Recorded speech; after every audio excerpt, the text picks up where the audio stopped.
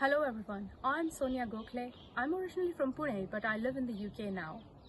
Today we've all gathered here to celebrate National Handlooms Day, which is celebrated to commemorate the Swadeshi movement of 1905. India has a rich heritage of handlooms and it spans over centuries. Indian handloom is famous in international markets as well. Today, each one of us is wearing a handloom special to every state in India. And we wear it very proudly to honor our weavers and artisans back in India. We took part in a first ever sari walkathon in central London, starting from Trafalgar Square, going on to Downing Street and further down to Parliament Square. This sari walkathon was organized by British women in saris led by Dr. Dipti Jain, and it was one of its kind.